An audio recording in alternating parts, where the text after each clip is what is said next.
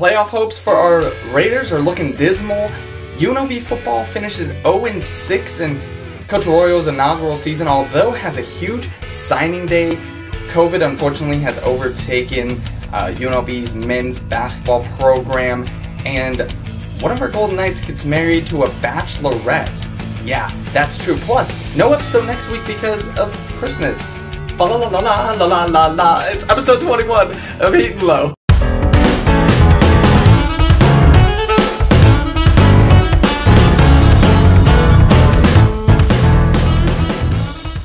So, unfortunately, let's talk about our Las Vegas Raiders first. Started the season 6-3, a lot of promise going into it. Are currently 7-7. Had 2 games within the last week. First, they played the Colts on Sunday, and then last night they played the Chargers. And 2 tough losses. 2 losses really that they couldn't afford. We'll start off with the Colts. Derek Carr, 316 yards, 2 passing touchdowns, 1 rushing touchdown, but he did have 2 interceptions.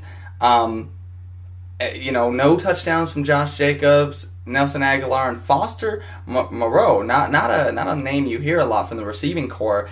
Did have the 2 touchdowns from Derek Carr. In terms of defense, Phillip Rivers really was hardly pressured, and he got his 19th win against the Raiders, most against any team in his career.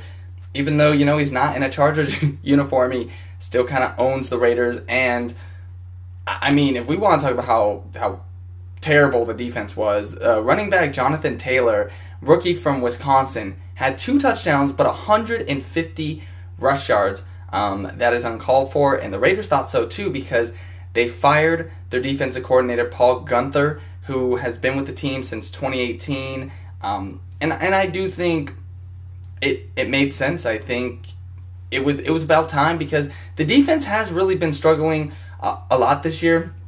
The offense for the most part has had to carry the Raiders, and again, you need to have a defense to back that up. Look at Kansas City. They don't have the best defense, but their defense can get it done whenever they need to. They'll give up the big chunk plays, but when it comes down to the red zone and all that, they will hold their opponents. And then, of course, you got the explosive offense. And I think for the offensive side, Raiders have that. Defensively, hasn't been that good. So Paul Guenther is now gone. Rod Marinelli, who formerly was with the Cowboys, is the interim defensive coordinator. And actually, a lot of fans on Twitter of the Raiders were clamoring to hire Wade Phillips, who also was in Dallas. He was the head coach.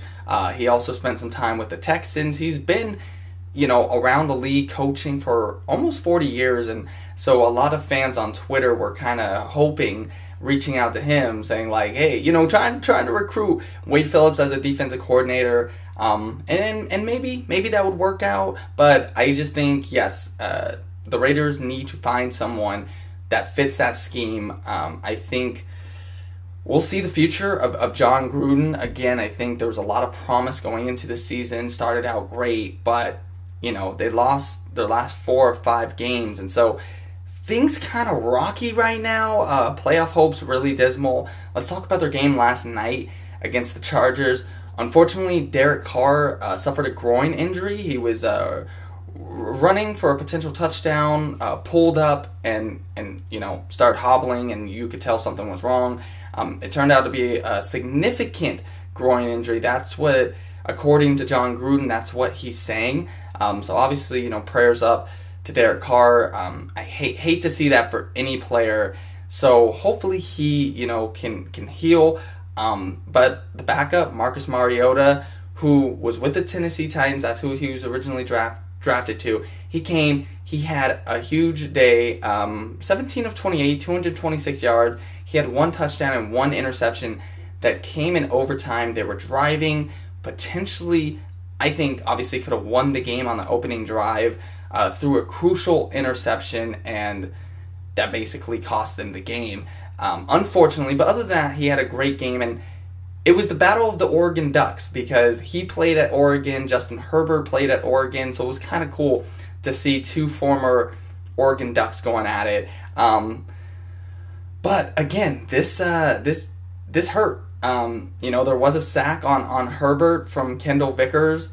And like I said, Mariota, he kind of let them back. They were losing, and then it was kind of a back and forth game. And then obviously, win to overtime, and Justin Herbert got the game winning touchdown. Kind of, crossed the ball over the plains and did it. So I think and he's had an incredible rookie career, and so hats off to Justin Herbert. He is going to be something special. But I want to look at the playoff picture as of right now. You have the 2 wild card spots, the 6th and 7th seed, with the 6th seed held by the Colts, who obviously beat the Raiders. The Raiders kind of control their own destiny, and they're not doing a great job. Below that, you have the Dolphins in the 7th place, the final wild card spot, and in 8th, you even have the Ravens, who are also 8-5, and now you have the Raiders that are 7-7. So I want to look with you at the remaining schedules of all these teams, so we can kind of dissect. Okay, this is what's up for grabs. So obviously Raiders need to win out. Their next 2 games are versus the Dolphins, which is crucial because obviously the Dolphins hold that 7th and final position, and then they play at the Broncos. They should be able to win both of those games. Again, they should have beat the Chargers, but that didn't happen. The Colts, yes, the Colts are great. So they need to just finish up in 9-7 and then hope for some miraculous help. So for the Colts, they're versus the Texans, then they're at the Steelers, then they're versus the Jags. Honestly, the way the Colts are playing, the only game I could see them potentially losing is at the Steelers, even though the Steelers have been struggling lately, but we'll see what happens. For the Dolphins, they probably have the toughest schedule.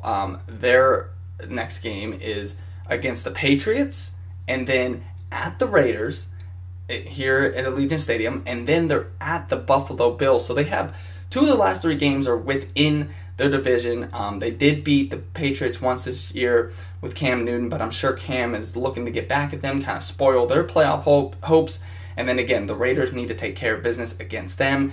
And the Bills are ascending. They're first in the AFC East, but who knows, maybe if they lock up, I believe, the division is theirs. So basically, I guess given the circumstances, I guess the Dolphins are still theoretically in it. So for the Bills, it will depend. Will they rest starters? I think it depends where they're at in that time. So, but the Dolphins probably have the toughest schedule from here on out, and then the Ravens are versus the Jaguars, versus the Giants, and then at the Bengals. So for the Ravens, they probably have the best shot to make the playoffs. Again, the Raiders didn't do themselves any favors, because again, they needed to beat the Colts, and I get that was a tough game, but you definitely needed to beat the Chargers, and now you just have to win out and hope for some help. So we'll see. If they don't make the playoffs, it's going to be disappointing, in my opinion, just because they started off so good. There was a lot of promise on paper. There's a lot of promise, but we'll have to wait and see how the season finishes, and then after that, off-season moves. What happens to Derek Carr? What happens to John Gruden? Something is going to happen if this team does not make the playoffs, in my opinion. So we'll just have to wait and see. But, Raiders, from here on out, you just have to win your remaining games and hope for the best. Alright, so you might be looking at UNLV football like, oh, Coach Arroyo, he came over from Oregon, he's supposed to have this great season, and he didn't win a single game. Yes, disappointing. They finished 0-6. They did have 2 cancellations because of COVID against Colorado State and Boise State, and they unfortunately joined the 1998 Rebels as the only winless teams in program history. So again, even Tony Sanchez didn't have, at least he won 1 game. But there's a lot of promise, I feel, with Coach Arroyo, and I think you're going to see that with some of the things I'm going to talk about. First of all, I don't have to vouch. Running back Charles Williams has actually come out and said, give us a full season, give us a full schedule, and I feel like this program is going to really start jumping. I see a really bright future. Coach Arroyo knows what he is doing. So again, Williams has confidence in Arroyo. And so, again, I do think we are going to start to see the tables turn. In happier news, wide receiver Kyle Williams was named Mountain West Freshman of the Year. He finished the season with 35 catches for 426 yards. So I just wanted to take a second and acknowledge Kyle Williams for that. Congratulations. And so let's talk about signing day. Signing day was earlier this week, and UNLV signed 19 players, including wide receiver Aaron Holiday, who is out of Las Vegas, Nevada, went to Legacy High School. So, hometown kid staying here. That's always great news. And they signed defensive line Nick Demetris from Watts, California. He's actually the highest ranked recruit in the 2021 draft. So again, Coach Arroyo knows what he's doing. That's a pretty big, substantial thing. And actually, Coach Arroyo has brought in the second highest ranked class in UNLV history, only trailing the 2003 Rebels. So again, you look at the season, 0-6, a lot of different factors. He's coming into a new program, coming from a very successful program out of Oregon. It's just like Coach TJ in basketball. You're kind of given the first year what you're dealt with, and you got to work with that. And I think, again, you're already seeing he brought in the second highest recruiting class in his second year. That obviously should tell you something, should hopefully give you some confidence. It gives me confidence. And again, I agree with Williams. It can only go up from here. I mean, you finish 0-6 in your first year, you can only transcend or ascend up. So I like that a lot. I have a lot of confidence in Coach Arroyo. Again, I think it's similar to TJ Otzelberger, where first year was kind of iffy. You didn't know. You thought there was promise, but you weren't sure. And I think you're starting to see the bears of the fruit, at least on paper, playoff. We'll have to see how it happens, in games. But I'm happy with that. So Rebels, can't wait for next season. So 2020 hasn't been the best of years, and for UNLV basketball, it's hit them hard. Their season has they haven't played since December 5th when they defeated Kansas State for their first win. Both their games against Eastern Washington and Pepperdine were canceled, and now their whole program is put on halt, put on pause, because TJ Otzelberger, the head coach, has tested positive. So well wishes, prayers, condolences out to him and his family and everybody else that was affected. It's really kind of overtaken their season. They were supposed to begin conference play on Sunday against Wyoming, but obviously, basketball has become a secondhand thing now. The health, well-being is obviously the priority, and so just wanted to take a second and acknowledge that. I will keep you updated with everything surrounding TJ and the Runnin Rebels. But I wanted to end this episode on a happier note with our Golden Knights. Want to congratulate William Karlsson. He's been with the team since its inaugural season in 2017. He got engaged on Monday to actually a Bachelor star. Yes, Emily Ferguson. I don't know who she is, but they've been dating since November of 2017. So congratulations. I gotta find myself maybe a Bachelor, or would it be Bachelorette? Because it's either way, I don't know. Ladies, if you're out there, call me, hit me up.